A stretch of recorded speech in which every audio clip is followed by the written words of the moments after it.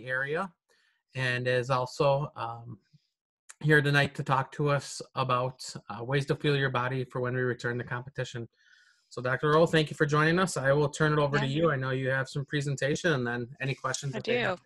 Yeah, so it looks like we have a small group, which is great. We can make this a little bit more interactive. I like to, since we do have a smaller group for the students out there that obviously something drew you to come join us tonight. If you want to just say hi, where you're from or what school you're from, participating from, and you could do that in the chat. And if there's anything specific around nutrition that you were specifically interested in that you'd like me to address this evening. Hi, I'm Elena. Hi, Elena. I'm a junior this year at Sun Prairie High School, and I came to just learn more about what I should be eating and how to get ready for the season. Perfect. What sport do you play, Elena? I play volleyball. Awesome. Great. And we have another Sun Prairie sophomore, swimming. Perfect. Any others that want to share? Freshman at Sun Prairie. We got a lot of Sun Prairie. You did a nice job recruiting your athletes to join us tonight, and volleyball too. And volleyball, another volleyball player. Okay, great. Well, you're in the right place. Unfortunately, we're kind of in this weird position of just kind of stagnant, right? And we're not in competition. And the thing is, someday we'll be back in our sport and we will be competing.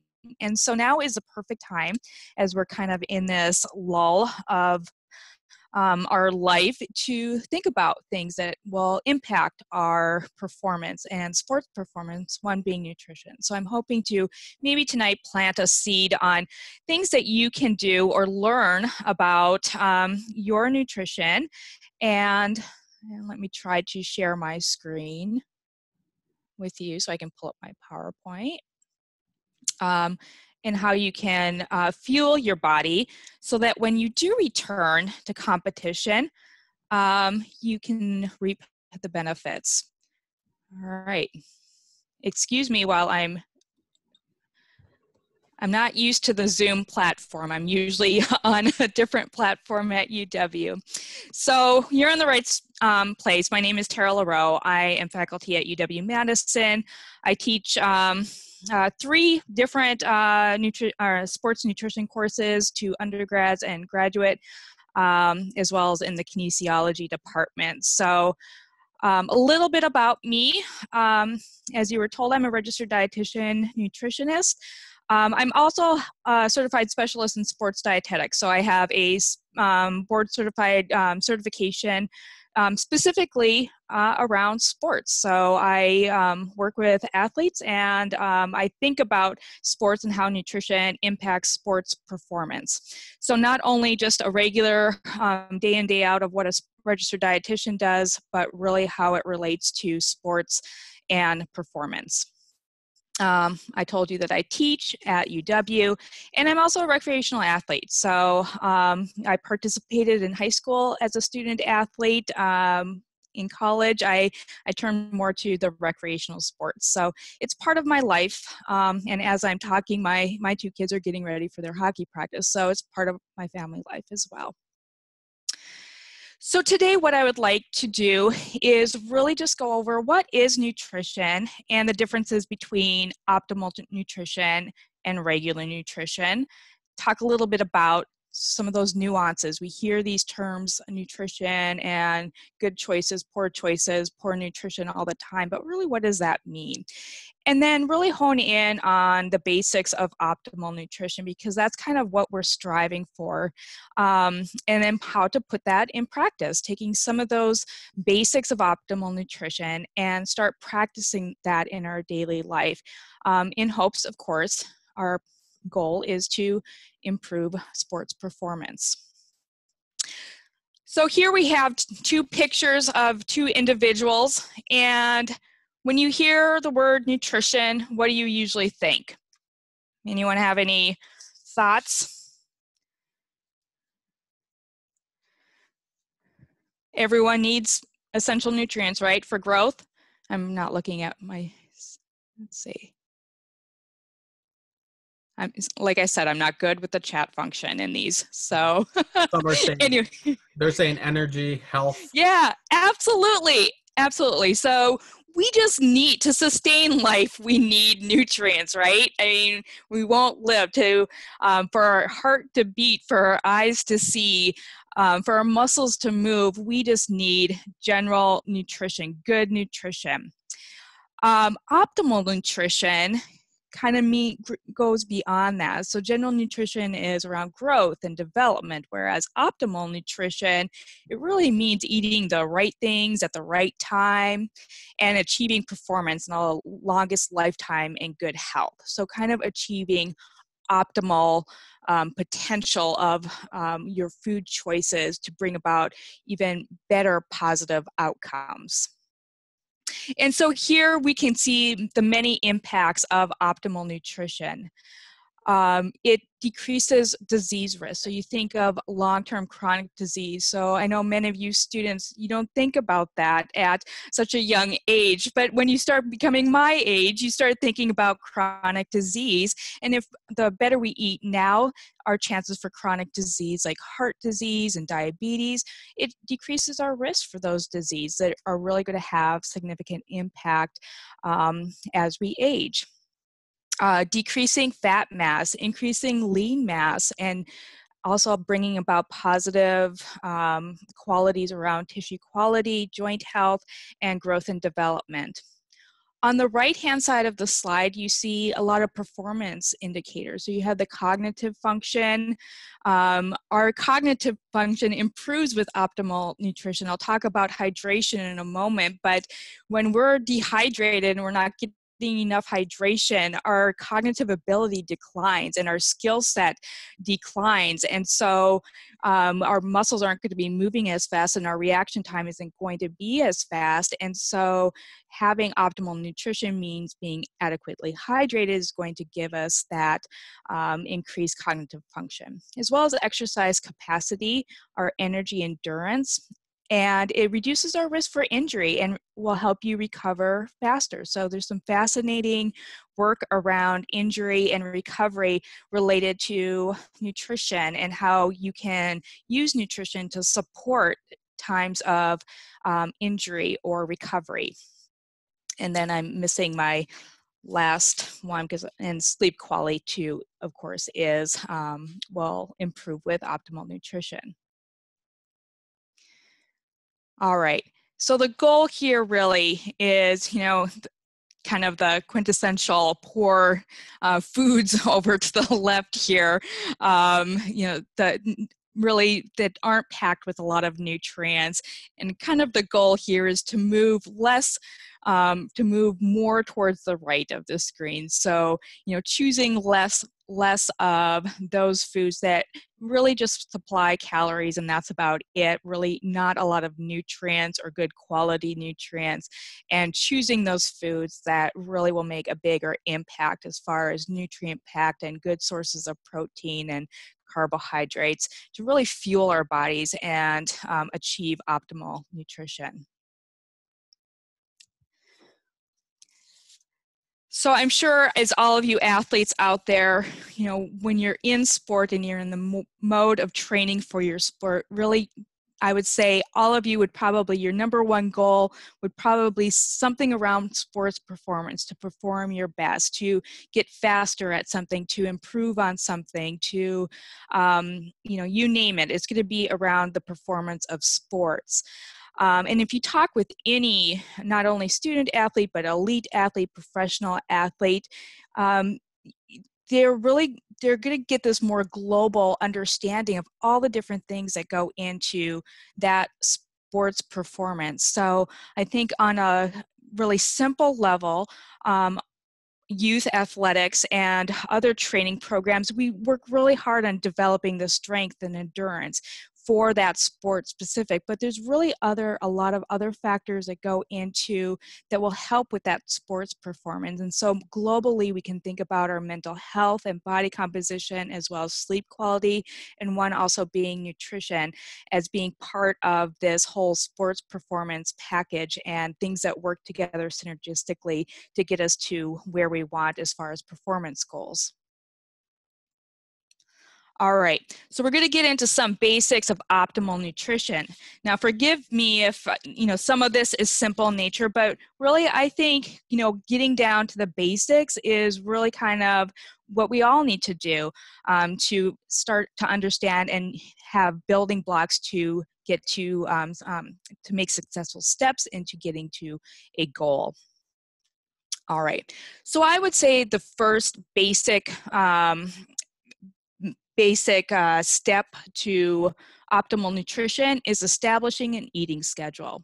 I mean, it sounds very basic, but there's so many individuals that kind of forget about eating or don't have any set pattern in place, and that can just derail a lot of performance. And when you're a structured athlete and you have practice at a certain time and games at a certain time, establishing a good eating schedule is going to ensure that you have enough calories and energy to get you through your training, to get you through your games. So think about kind of what you eat during a day and when you eat. Chances are it might be that you're probably just not eating enough. There's so many athletes out there that are overtraining, not getting enough to eat to fuel their activity. So our bodies are growing and developing. We need a lot of energy and nutrients to just get our bodies through the daily processes of living and growing and developing. And then you throw on training and activity and other sports, you need to start feeling those activities as well. So establishing a good eating schedule will help ensure that you're meeting those calories and those energy requirements. And so everyone's different. Whatever you choose to do, my message would be to keep it consistent. So it could be that you're eating 3 square meals a day. It could be that you're eating 2 large meals and building in a lot of snacks.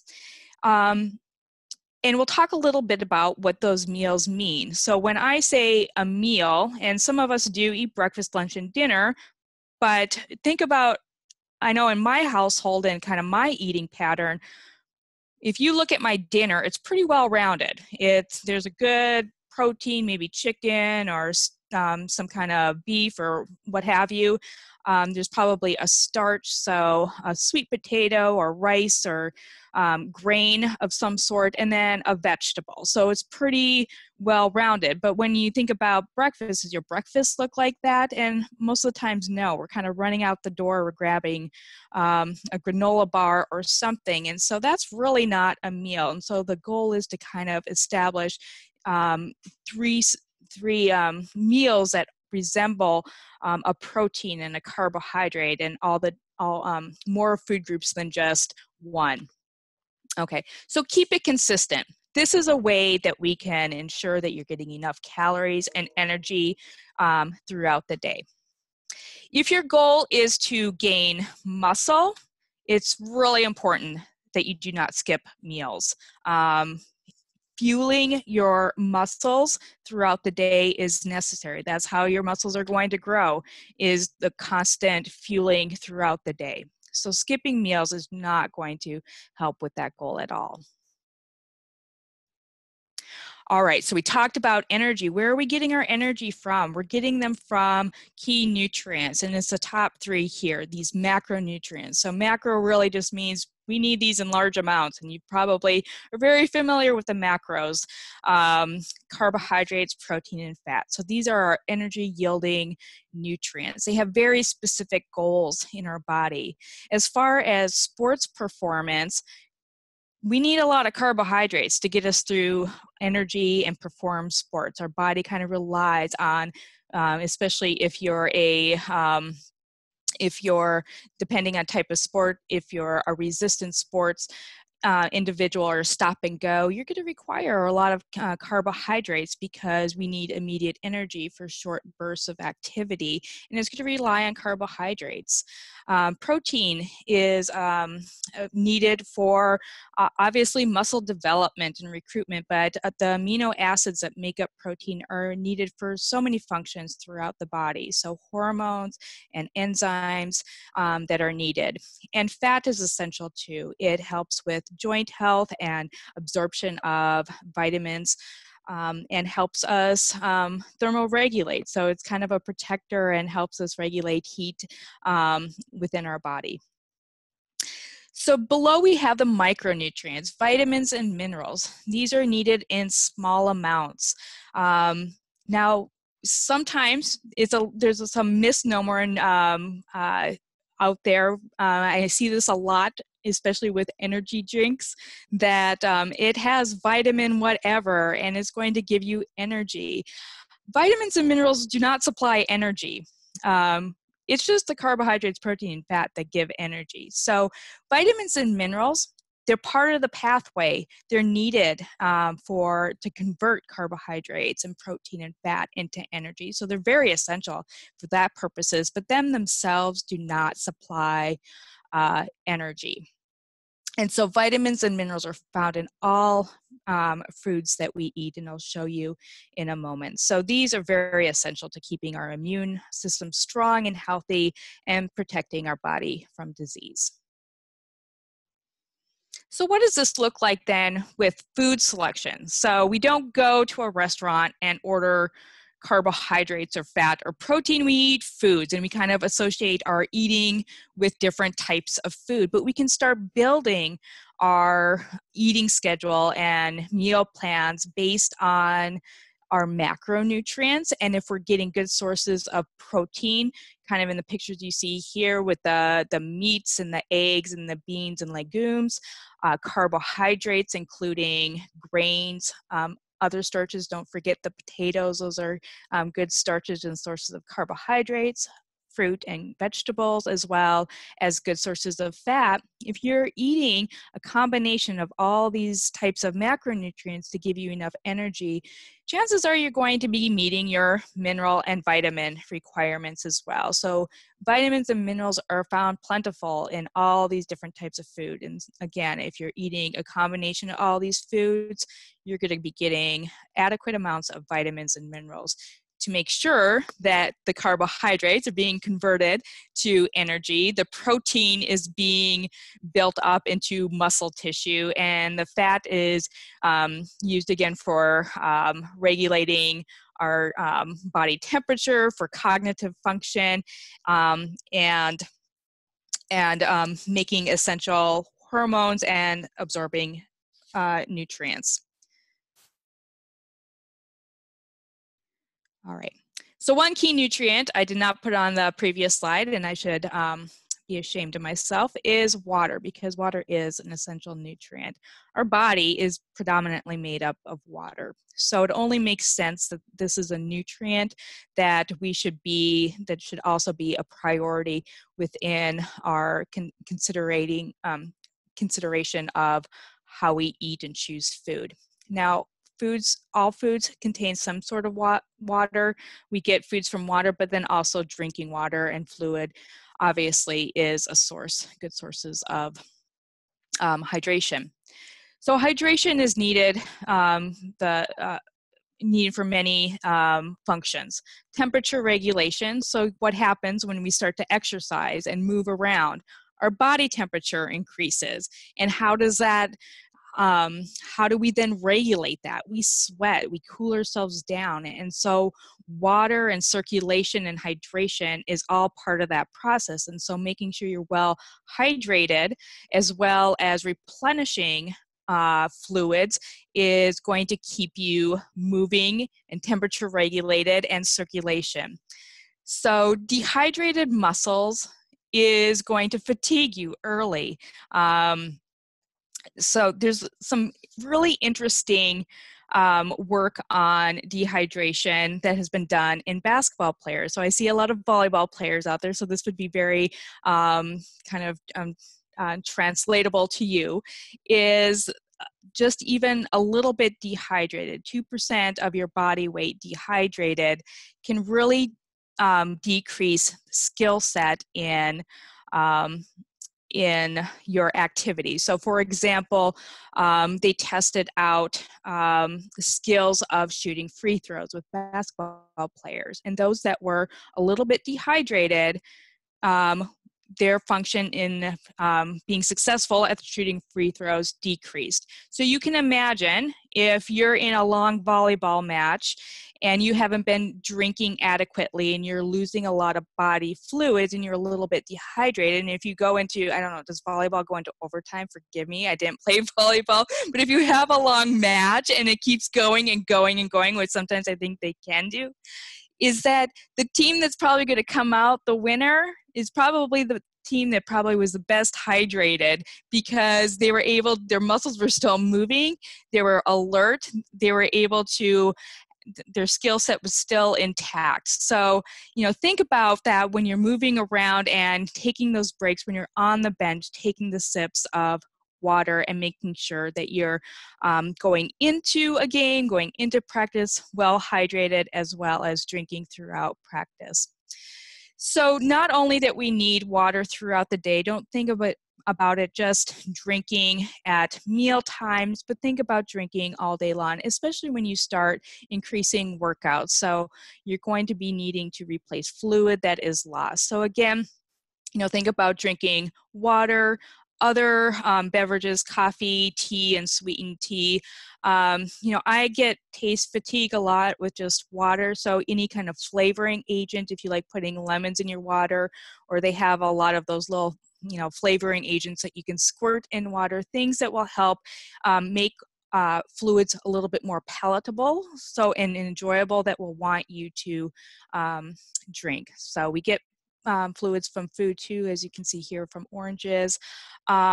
One fluid that I love, especially now that it's getting winter time, especially after sport, is soup. It provides fluid. It has a little bit of sodium, so it kind of replaces some sodium that was lost in sweat. And sodium, it helps you drink more water too, so it will help you kind of drive your thirst mechanism and increase your thirst and drinking too. So now that it's winter, try some soup after your games or workouts. Okay. So putting this all into practice, and so many of you are probably a little bit disappointed that competition this season is not going to be what it was in previous seasons.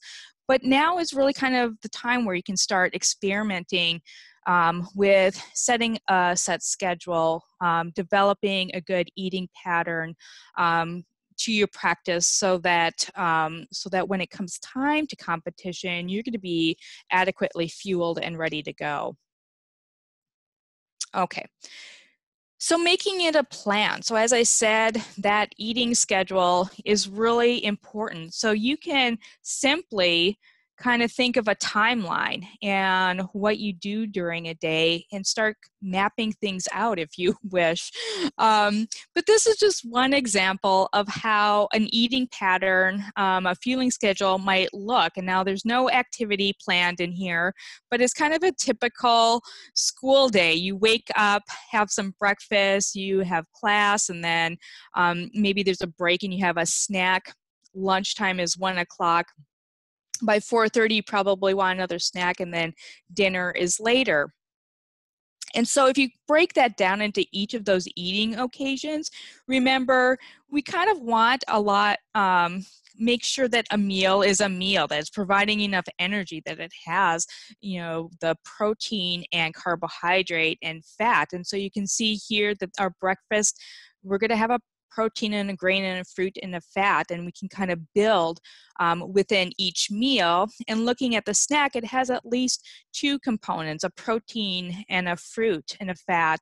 Well, I guess they all have 3 components, but they all combine, at least 3 components of our carbohydrate, protein, and fat.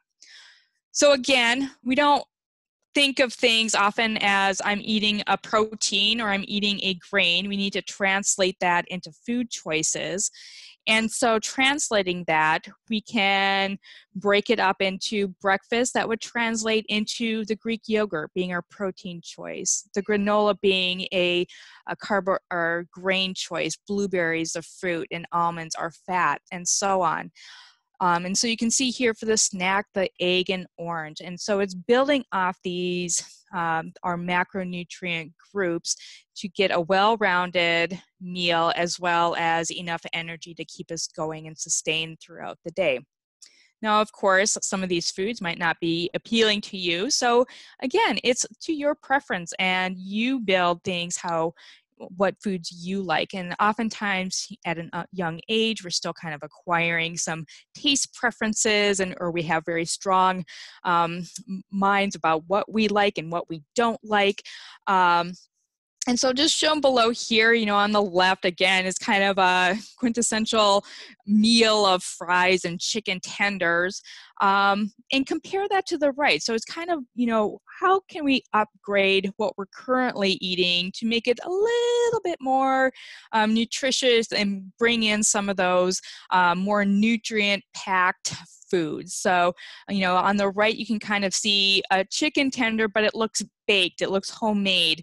And so maybe a little bit more nutritious and lean compared to a deep fried and the excess fat from the fried chicken on the left.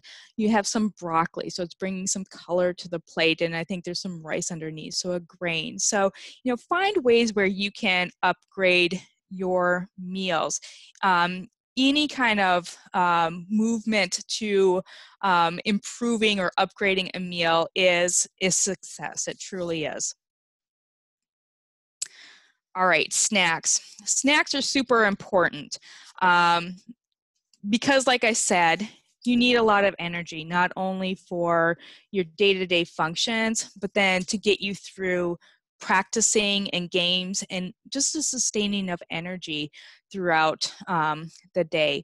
And so snacks can be very important in helping you recover post exercise or game, but also fueling yourself going into activities. So think outside the box and think about things that are portable that you can keep in your sports bag or your car. So on the way to or from practice, you have something readily available, because oftentimes when you're after practice and you're busy on doing something else, you're going to a friend's house or you're meeting up and doing something else, and this can be forgotten. And so these are prime opportunities where we can keep ourselves fueled. And so if there's instant reminders of having things readily available to us in the locker room, in our bag, in the car, we're more likely then to grab it and eat it. So some ideas are listed here. Again, think outside the box, things that you like that are easy to make. I just have some examples here. The applesauce pouches, a lot of athletes love that. They put them in the refrigerator so they're nice and cold, and those are great to grab and put into backpacks and whatnot. Hard-boiled eggs are easy and portable, especially if a lot of you are doing virtual learning at home, easy to grab in between your classes when you're at home, and easy to make too. The oatmeal packet. So there's so many things out there now that are make it very convenient for you to grab, that are nutritious and easy for you to prepare and use on your own. Okay. So what is, again, fueling around training? So as you start to increase your training, you're going to need more fuel. You need to fuel your training. So really thinking about then the time periods before your training as well as after. So not only that you have your schedule that you made out before from the slide before, but maybe that 4:30 snack, it's going to be a little bit more than what you had previously, because you know that you have practice at 6 o'clock. So maybe you throw in, extra, a little bit more trail mix or what have you. So it's a little bit more of sustenance that can keep you going into that 6 p.m. practice. And then having maybe a post-workout snack in your car. So it looks like you're having dinner at 6:30, 7:30, so really not a large amount of time between when you end a practice and when you eat a dinner. But if you get busy and things happen, having something almost immediately is really going to help your body stop that process of overworking and kind of breaking down and stopping that process and starting to the recovery process. So building up your muscle tissue and replacing all the energy that was stored in your muscles and replacing it through the process of grabbing something to eat. And then going and having a really good dinner is going to help with that recovery process. So then you're going to be fully recovered, ready to go for the next day. All right. So as I said, this is really your time. So it's a huge bummer for a lot of you that you're not able to participate in sport as you really wanted to. But take advantage of this time to think about other things that are indirectly or directly related to your performance. And really when it comes to nutrition, sometimes we have to make a lot of changes, big changes, or even making small changes, but to experiment and think about things that you might want to change, just baby steps. This is a good time to do it. When we're in the thick of competition and in season, we're focused on our sport and we're focused on the competition and performance. So we're not really thinking about making nutrition changes in our life. We're kind of just focused on that. So now's the time maybe to focus your attention on something that will complement your training when you get back into sports and competing. So getting involved, getting engaged. So if there's skills that you think you need as far as cooking skills or working with your family with developing meal plans, making a grocery list if mom or dad does the grocery shopping, adding to that, being involved and engaged in that way so that you're becoming very independent and being able to choose some of your food choices. Yet often we still live in an environment where mom or dad or our family also controls the food environment in our household. But you have a say and you can be involved and engaged in that process. And all of this will help you become prepared. So when competition does resume, you'll be well prepared for meeting your performance goals. I always kind of want to put a plug in for the registered dietitian because many people don't really know all the services this type of healthcare provider can provide. And so really when to seek advice from registered dietitian nutritionists, such as myself. If you have a specific nutrition goal in mind, if you're thinking about using a supplement, we have a lot of support staff around us, coaches and friends and athletic trainers, and they know a great deal about nutrition, but sometimes it's out of their scope of practice. They're really focused on what they were trained to do. And so all of this is within a scope of practice for the registered dietitian. So if you're thinking about using a supplement, dietitians can help you determine, reasonings on pros and cons on whether this is a good idea or not. If you want an individualized eating plan or nutrition plan, something individual to you, because we're all very different and unique individuals that are going to respond differently to different eating patterns, and we have different preferences. So, this whole talk was a lot of generalization, and it might not be specific. Some of these aspects that I talked about isn't going to be specific to you or not going to specifically meet your needs. So becoming more individualized and specific to you, a dietitian can help with that. If you have a specific health condition, type 1 diabetes, if you have food allergies, these are all things that a registered registered dietitian can help you navigate through and make good food selections so you're not inadvertently skipping out a big food group and not meeting certain nutrients in your diet, for example.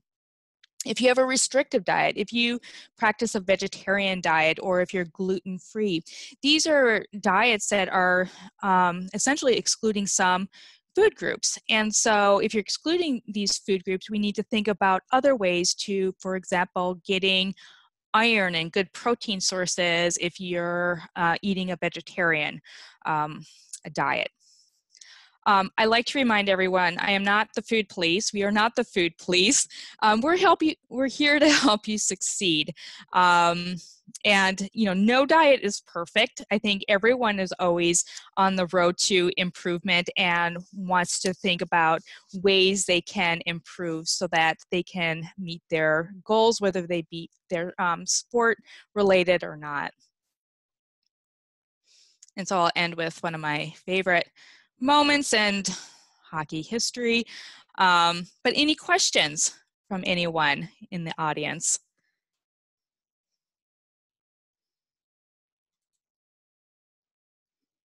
So there's one on here, Tara. I'll read it. Okay, sure. Does salt dehydrate you or just make you thirsty? So salt will help with a few mechanisms. It won't necessarily dehydrate you. It will actually increase your thirst mechanism. So eating a little bit of salt will actually improve the drive to drink. So now it depends on, as far as salt goes in our day-to-day diet, we probably get enough sodium from our diet, just eating day-to-day outside our activity. In relation to sports and performance, where sodium can be necessary is when you're losing a lot of fluid during performance or activity and you need to replace fluid. So when you're losing sweat, you're losing sodium. And so replacing it with a little bit of sports drink that has sodium, it's going to not only replace the sodium, but it's also going to stimulate your drive to drink and so increase your fluid intake. Another question is, what is the most important component of recovery nutrition following a competition, both for all-day invitationals and following later evening games? And I was going to ask something about invitationals too, like a volleyball invite or a wrestling invite. Like, what should these kids be fueling their bodies with? Yeah, good question. So all-day competition. So the key is to kind of have really good portable snacks with you almost all day long. So if you have kind of back-to-back competitions, having snacks that your stomach can tolerate well, that you can break down for quick energy. So they're going to be more carbohydrate based. So you're thinking, kind of like the granola bars and the crackers, and you can put like a little bit of peanut butter just for a taste quality on them. The fruit leathers or fruit snacks, things that are easily digestible that can give you some sustained and quick energy. For the invitationals, if you have recovery right after and then going into the next day, certainly you're going to want a well-rounded meal, so having carbohydrates and protein. So when you have a lot of these games back to back to back, it's probably going to be a little bit more carbohydrate heavy, just because of all the energy requirements that you need, but adding in little amounts of protein, especially after. So everyone always kind of gets the chocolate milk message, right? But it supplies, chocolate milk is kind of one of those things that has fluid in it, so it's replacing fluid loss. It has the carbohydrates from the chocolate, so that's replacing glycogen stores or carbohydrate stores in your muscle, and it's also giving you some protein. So it's stopping that process of breaking down protein and building it back up. So especially important for the next day recovery. And fluid, drinking lots of fluid and water. Back to another question about salt. Is too much salt bad for you, and how much is too much? Yeah, so salt is one of those really interesting things. So I probably guarantee that everyone on this call, we're probably eating too much sodium because that's just how our food environment is. So sodium, the recommended amount of sodium is 23, the upper limit. We need about 1,500 milligrams, so 1.5 grams of salt. That's not a whole lot. When the average person is probably eating about 3,000 to 4,000 milligrams per day. So I guarantee all of us are probably getting plenty, if not more sodium than we need in our diet.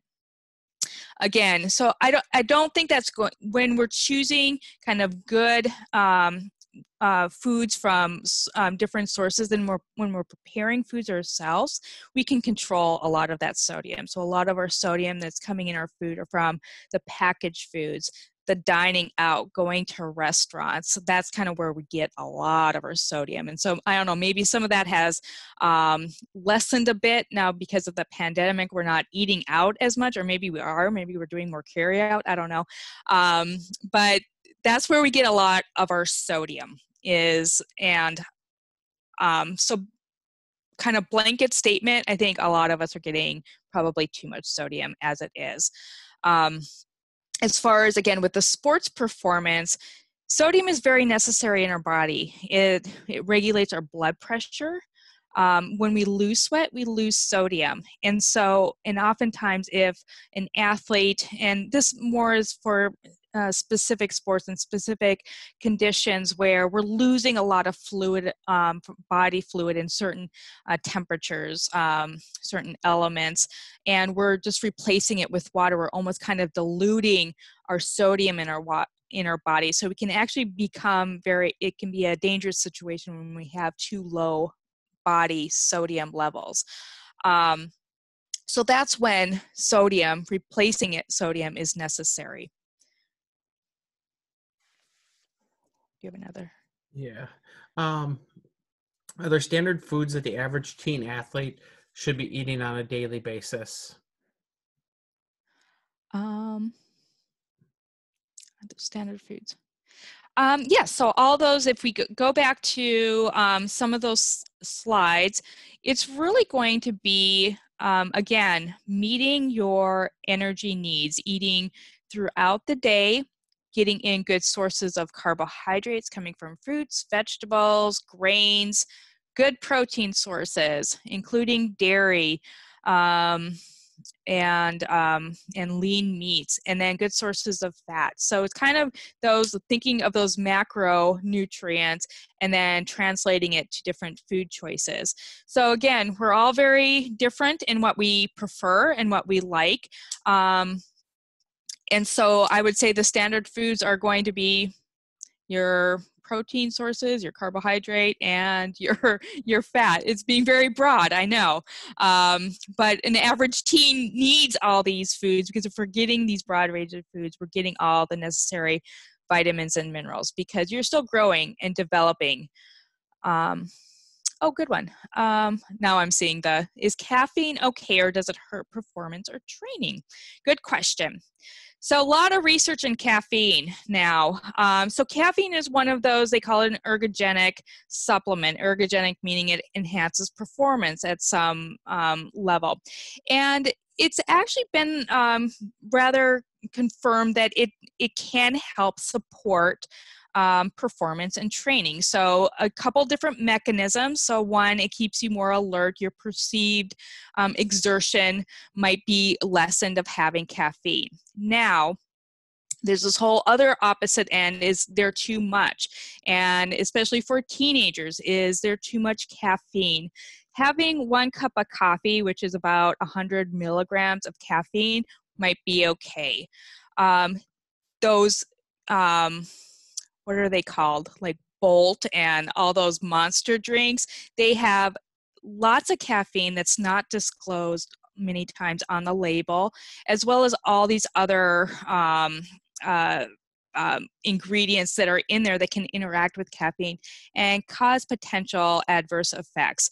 So getting caffeine from a more natural source, such as a caffeinated beverage like coffee or tea, is a lot better than a caffeine source from those Jolt drinks, monster drinks, what have you.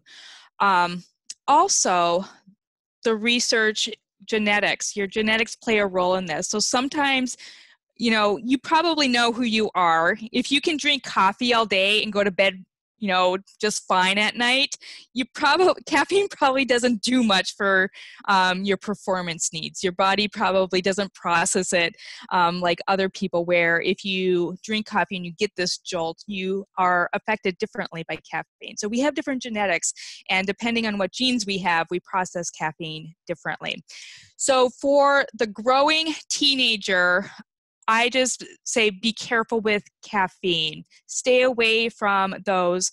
The Gatorade drinks are fine because they don't have caffeine, but it's all those other drinks that are marketed for sports performance that really don't do anything, as far as, if anything, they'll hurt your performance. Okay, Sean asks, sugar, does it affect us a lot while performing, and how much should we be having, or is it fine to have it? Yeah, that's a good question. So remember, carbohydrates, you break them down, it's a sugar, right? So sugar is sugar. So as far as during performance, our body doesn't care if you're getting the energy from a candy bar or from an apple. And so, of course, the candy bar is a more nutrient-poor source of carbohydrates versus the apple. And when performing, our body just wants easily digested sugar. And so eating easily digested sugar I think is okay. The fruit snacks, the orange slices, crackers, things that are easily digested that can convert to sugar molecules to get energy into you quickly. So when you look at a sports drink, for example, it has simple carbohydrates, it has simple sugar, and it's specifically formulated so it can be digested quickly and give us quick energy. Outside of performance, is it fine to have it? So again, thinking about quality carbohydrates then outside. So again, staying away from the candy, nutrient, things that don't supply a lot of nutrients. You want things that are supplying good nutrients. So the grains and vegetables and fruits and starches like potatoes, those are going to be giving you nutrients that are needed for energy and growth and development. And I think, as far as going back to the sugar question, a lot of it comes with how well we tolerate foods. So, you're thinking about, sometimes events are very short. And so do you need it during performance? Maybe sometimes you don't have to have any kind of supplementation during your sporting event. Maybe it's just after. If it's a long, I always think of like marathon runs or long distance running. There might be a time where you're going to need to supplement a little bit. And so again, that kind of goes back to the principle of your body doesn't really care where that source is coming from. Sometimes you have to just know what your body's going to tolerate, what it seems good to you. Are you going to be able to tolerate a chocolate whatever, or is it better to have something a little bit more dry, like a cracker that's going to help you tolerate and is with your performance levels?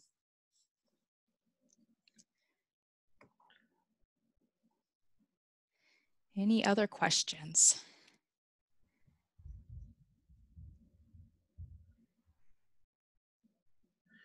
Yeah, Tara, is there any tips you have to do this on if you want to say budget friendly? Yeah.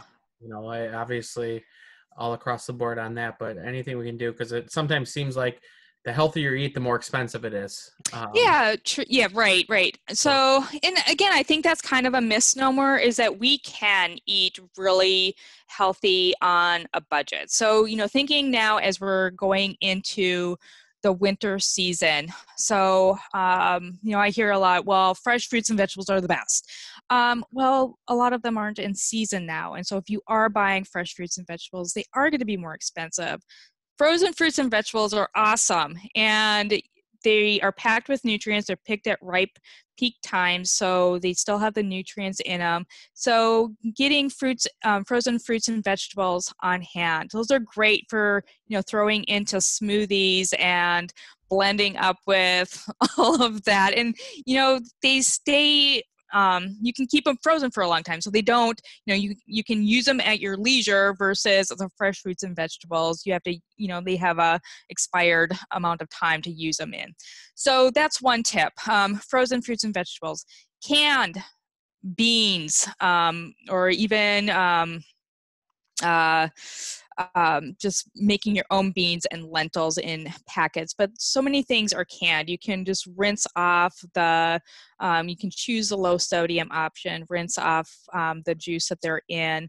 The applesauce pouches, they're pretty inexpensive. Eggs are super inexpensive, and it's a great source of protein and easy.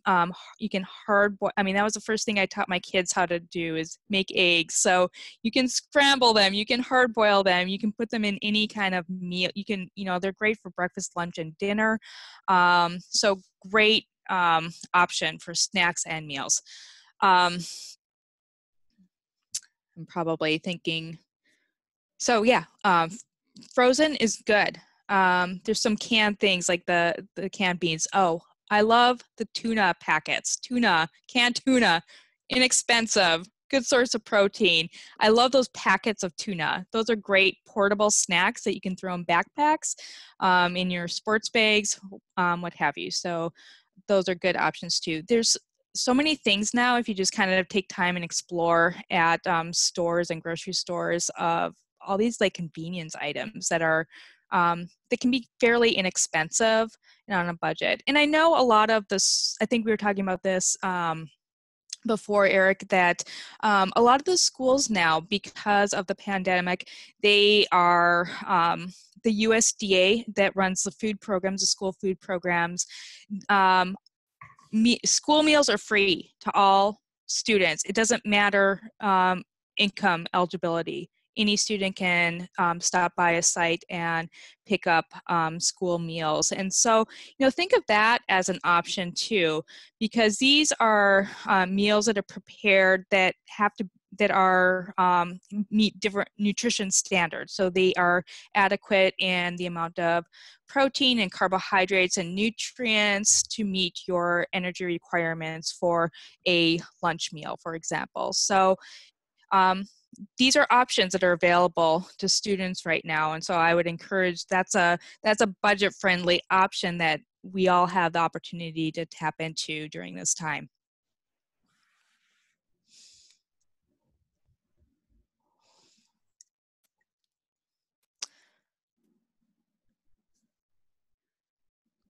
Where does corn rate? So corn is, I think you probably mean as like a starch. Yeah, so corn's a starch. And, I think all these, no food should be off limits. We all have our preferences, and they can all be part of our diet. So corn is a starch. So if you're using corn as a replacement for vegetable, rethink that. So the corn is going to be, blend in a vegetable with your corn. But it supplies a lot of good nutrients. I like corn. Make it part of your meal if you like it. Any last questions from any of our athletes on here? I don't want to step on anybody's toes here if you have any last ones. But I know somebody's put in the message too. A lot of great info, a lot of great insight.